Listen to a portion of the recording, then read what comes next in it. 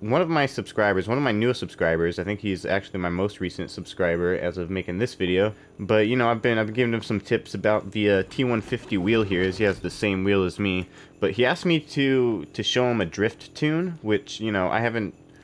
I mean, I've kind of tuned vehicles for drift before, but it's not something that I'm necessarily good at. I'm not really that good at drifting, period, let alone in BeamNG.drive.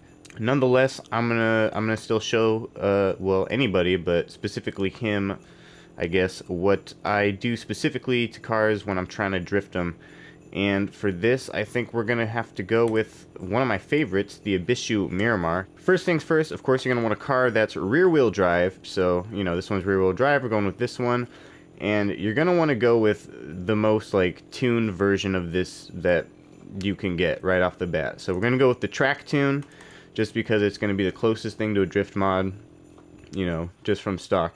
And this thing's not that good at drifting, so we're gonna have to do a couple things to it. And one of the first things I'm going to do, which is really nice of this most recent update to have for us, it's the nitrous oxides. We're going to go to the engine here, because this is a naturally aspirated engine, and to be honest, this car doesn't provide as much torque as I like, and we're just going to add a tidbit more. So we're going to go to the nitrous oxide injection here, and of course, only a 10-pound. And 50 shots is too much, so we're gonna go to the adjustable shot size. We're not trying to add a whole bunch of NOS. We're just gonna add 25 kilowatts, enough to be able to get extra torque in the earlier revs of the lower gears, so that we can spin out a little bit easier there. So we're gonna apply that just right out of the gate. And the car should be able to handle this, or the engine should be able to handle this, I believe. It's a naturally aspirated engine. There's no boost going into it, so it should be able to handle that tiny amount. Hopefully. For this, it tends to help, if I understand correctly, to have the front track width wider than the rear track width, although we're still going to up this a little bit. Probably bring it to like about there. I don't know why. We're just going to do that. But that helps you, I guess that helps you like steer and whatnot when you're drifting, so we'll just do that. I really don't know like technically what it does, but a lot of drift cars seem to have that going on. And we're going to mess with the alignment here a little bit. So the front left camber, front right camber, we're just going to give those a few extra clicks down here. We're going to go from negative 14 to negative 20. We're going to go to negative 25, actually. I would never go more than like 10 or 15 clicks. I mean, 15 is usually too much, but sometimes it's not enough, depending on what it looks like. The reason why we're doing so much camber is when we're drifting and we're full lock, we want this to be completely parallel to the ground. And you'll see, if I apply these changes here real quick, you'll see the car, the wheels on the car, they definitely bow outward a little bit, you know, like this. So what this does is it allows the tires to sit flush on the ground when the wheels are at full lock, and that's what we want for maximum grip. We're in the middle of a drift. And like I said, I don't know that much about drifting, but I know at least that much about it. And aside from that, I don't usually change too much except for the front and rear anti-roll stiffness. Although this is a pretty old car, so we're probably just gonna freshen up the spring rate a little bit anyway. I always do that with old cars, just because I assume they're not as like stiff in the suspension for some reason. It's all bullshit. Anything I tell anybody on this channel is always gonna be bullshit, but sometimes it works for me. And we're gonna add a little bit of rear anti-roll stiffness, and that's gonna make us oversteer a little bit more, just because it stiffens up the back end a little bit, and that makes it kick out. The general thing with the stiffness of the suspension is if it's stiffer in the front, you're gonna understeer, and if you're stiffer in the rear, you're gonna oversteer. And oversteer is, of course, basically drifting. And that's pretty much it. So we made the rear a little bit stiffer. We might loosen that up a little bit, just because, like, I mean, we did stiffen up the suspension too, so we're probably good on that. And we should be pretty much good to go here, except for, where's the final drive. So we're gonna make this a little bit higher. That makes it a little bit more it lowers the top speed and it gives us more acceleration, basically, which means that we have more of a chance to spin the tires when we're in any given gear. And we can't really weld the diff on this, I don't think, so we're just gonna What do we need? We're just gonna do maximum locking, I think, is what we want on that. And I don't even really know what that is, so we're just not gonna mess with it. And we might as well do it for reverse too. But I think that's locking the diff. I don't know 100%, but that should help us drift. And in terms of brake torque, we're gonna do a little bit more brake torque in the rear, just to initiate oversteer, and that should help us drift. And we'll see if that did anything. So after 10 minutes of explaining my tuning, we'll see if I can drift this thing. We'll go to the JDM view here. And no, we're not gonna drift up a hill. That's a bad idea. It's a bad idea. Hold on. I want to get one more thing going on here. Gonna go to the custom UI, and we don't want this stuff to hide in the cockpit. Like I wanna see this stuff. I need it. Put that over here real quick. Boom, boom, boom. And we're just rolling down the hill here, so it's all good and fine. And we're good. And oh, we need the nitrous. That's what we were missing. Here we go. That's what I'm talking about. All right, so woo. So down here we're gonna try to initiate a drift here. Oh, and let's not. We could have done better. So we're gonna try that again. Like I said, I'm not that good at drifting in general. Wow, this thing. I probably need to loosen up the rear. I think we went a little too stiff on that rear sway bar. This thing just has absolutely no grip. It's fucking hilarious. So this is awkward.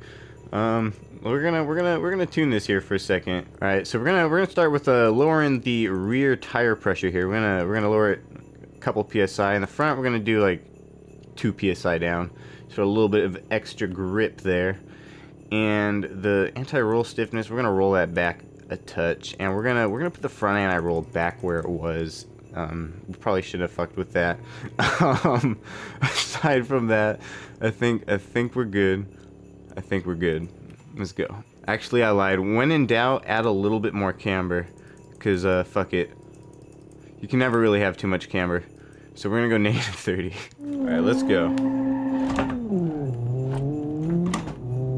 One other thing, you shouldn't always floor it when you're drifting. That's probably my problem. I'm always matting that shit.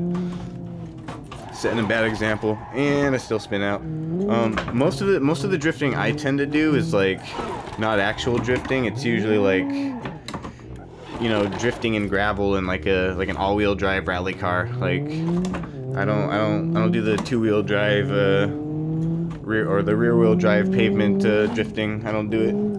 I don't know if it's just me, but like when I'm playing Assetto Corsa and I'm driving like a BMW or something, like I can drift that just fine, even if it's not even a drift build. Like I could just take a normal BMW, whack out the camber a little bit, give it a really short gear ratio, and then just call it good, and it'll pretty much drift fine. I don't know. I feel like the cars are a little bit more responsive to drifting type behaviors.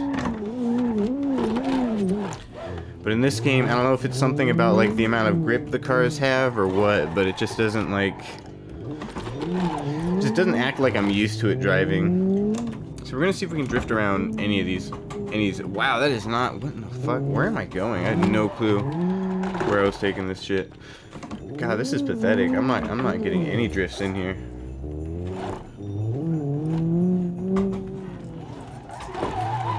Wow. Okay.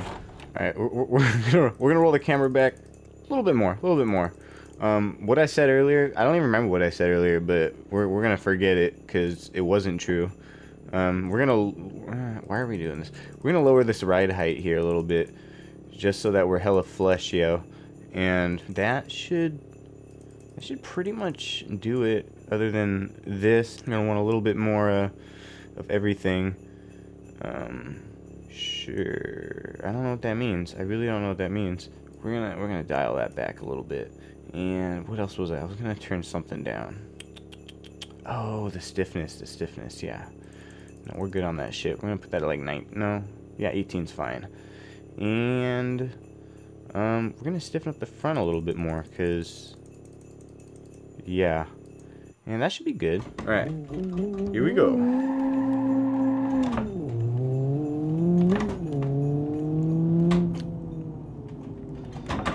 All right, here we go. It's a moment of truth. Oh, that was slightly better until I psyched myself out there.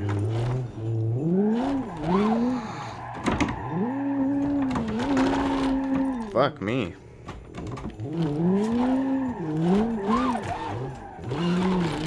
That was like almost a drift.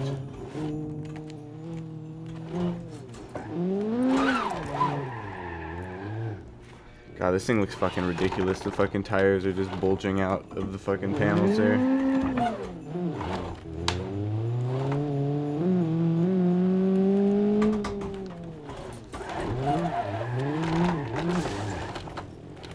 Well, I mean, weight reduction, you know?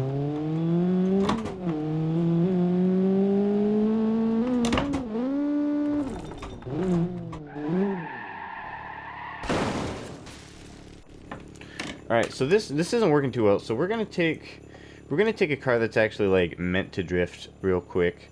And this is the one I mentioned. This is one I mentioned in the comment, but why am I not seeing it right now? I'm blind. It's the first one there. The Bishu 200BX. It's like that fucking Nissan 240SX fucking knockoff. That's not. I didn't want the stock version of that. God damn it. So like I said, if you look here, there is a drift version here, and I think the Demon is probably also pretty good at drifting. But we're just gonna go with the drift tune, and it should be fine just as is. I'm not gonna lie, I definitely struggle to drift this thing. Usually, that is the drift. No, that's not the drift. I swear to God, I clicked the wrong fucking one, didn't I? I'm not having a good day. Okay. Alright then. That's interesting. That doesn't look like the drift one, but supposedly it's the drift one, so we're just gonna see what happens here. Oh, this is one with a bunch of backfire. There we go. So the more backfire you have, the better you're gonna be at drifting. So this should go pretty well. Oh, this is like fucking that one movie, the fucking Fast and the Furious. Skirt. The skeet it. The skeet it. Is that what the kids are saying these days? Wow, this thing is difficult to control. Is something broken? Because this thing does not want to behave.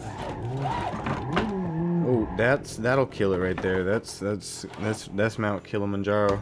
So I find this thing has way too much much oversteer. So what we're gonna do, and which is kind of what I was saying, is you just find one of the drift builds and like tweak it until it behaves the way you want it to.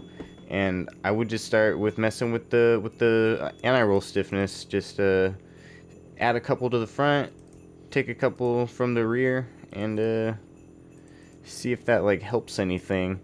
And front damping, we're not gonna fuck with any of that. That's a bad idea. Pretty much all of that is good.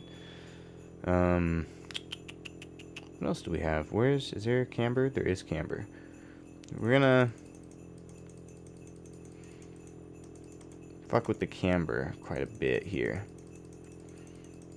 Because I have a feeling this is the track version, not the drift version, and there's something's going on with my files here. So we're gonna take some camber. We're gonna take the camber into the dark side there, about 25 clicks, and tire pressure in the rear, we're gonna drop that. I don't know why it's so high, but we want that traction, so we're gonna drop it like it's hot. And we're gonna add a little bit of track width to the front, actually, and that should be good. Let's see what happens.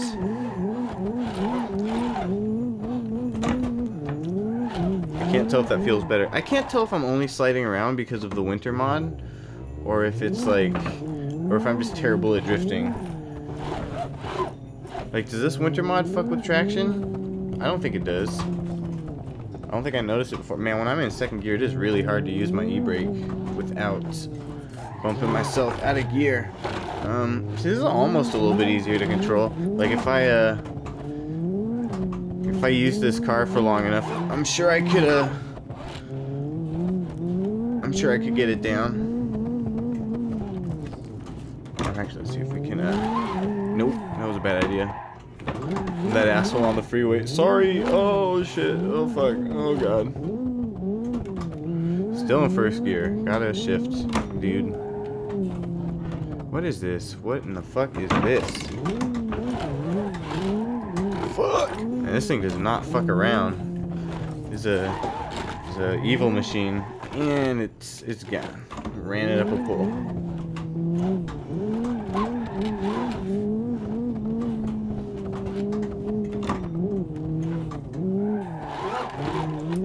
Oh, and it's gone.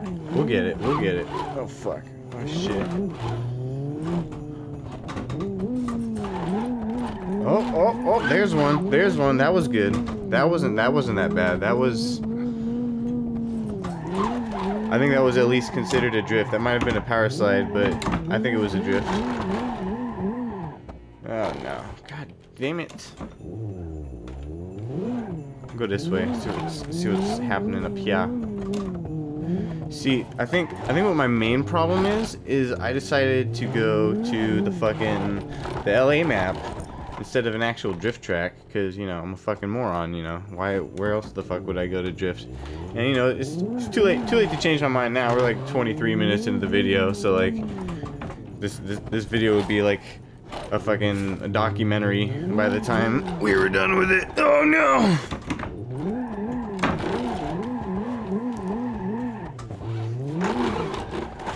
Oh my god. Yeah, I don't know why I'm still trying. Look at my fucking car, dude. What are you doing? This has never been one of my favorite vehicles. Like, I always avoid this fucking car like the plague, because I can't even drive it. I really can't. It just doesn't feel natural to me for some reason.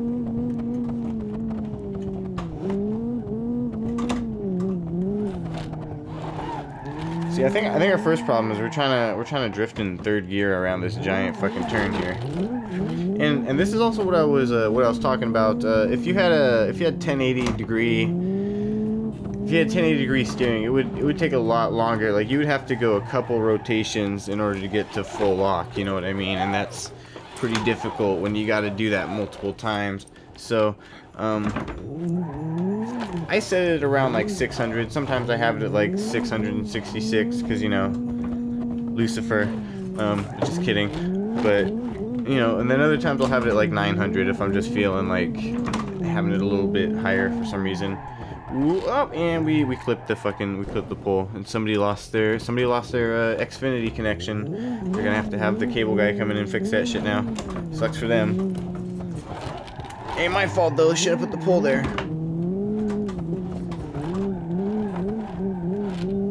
That wasn't too bad. Book. Oh no. We're just gonna start from here, cause fuck it. What the fuck? Is this like a prison or some shit? Where the fuck am I right now in this fucking fake universe?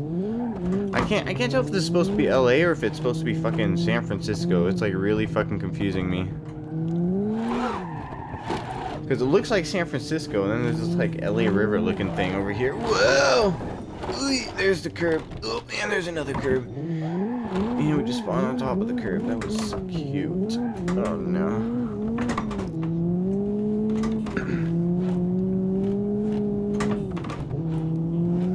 Oh shit, oh shit, oh shit, oh shit. Oh no, oh no!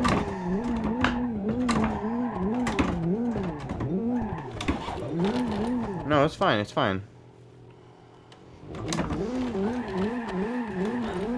Oh, that guy that ran away from that accident? Oh no, he went that way. Oh, he was driving the same car as me. Oh no, I'm not that. That wasn't me.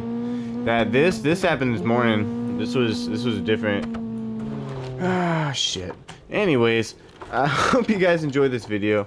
It's gone on long enough, and you know, I'm not that good at drifting, so you know, I'm sure it hasn't been that fun to watch me fail at drifting for 30 minutes.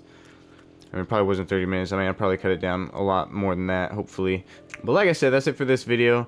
Leave a like if you enjoyed it. As always, leave a comment as well, because, you know, I don't have that big of a following right now, so I'll pretty much always respond to your comments. I'll fucking take your suggestions, and I'll make the video or whatever. And you know, this is one of them. So shout out to the I can't remember his name right now, but you know, you'll see the comment.